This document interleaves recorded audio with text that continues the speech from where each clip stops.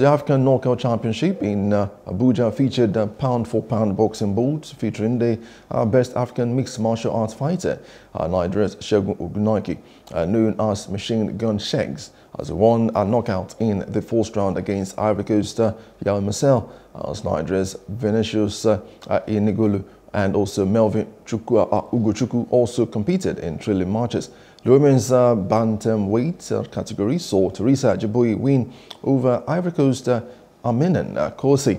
Miracles Fals Yusuf defeated Kenya's Victor Andere in a thrilling featherweight match. The championship aims to prepare young African talents for top international championships. Our aim is to actually prepare those guys to reach on the same international level of Kamaru and Israel.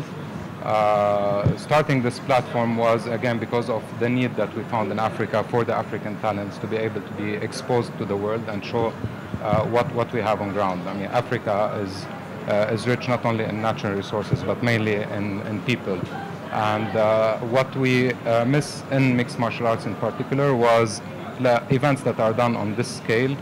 We broadcast live in 46 African countries. We have a big reach abroad through our streaming, and we just had one of our African knockout fighters from DRC, Congo, Josias Musasa, who was just signed to Dana White Contender Series in the States.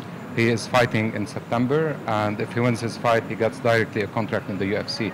So this is exactly the success story that African Knockout is trying to promote, where we can showcase again our talents and expose them to the world, where we can get them on the highest stages.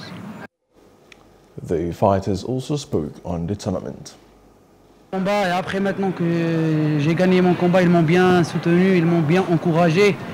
Et je l'ai aimé beaucoup, j'ai aimé beaucoup cette organisation et Inch'Allah, je serai le champion de cette organisation. So I really feel good from the time I put my 3 feet on the line. People was nice, they always supported me.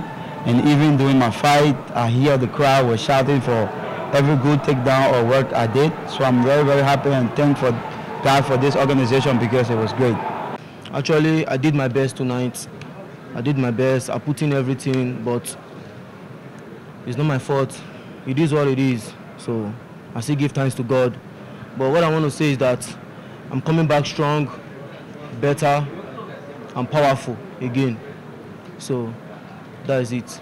Right now, I need to sharpen up my striking, my grappling, and everything. Like, no time to sleep anymore, no time to dawdle.